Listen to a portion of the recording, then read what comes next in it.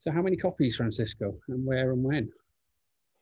Well, there is no an absolute answer to this, or how many copies. What you really need is a strategy around disaster recovery and business continuity.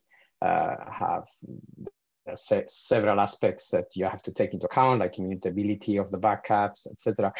A very popular strategy around backups is the 3-2-1, where you have at least 3 copies of your data stored. 2 of them stored on different media types or devices, and 1 of them kept off-site. Matrix can help you to implement this strategy or any other that you feel more suitable for your business.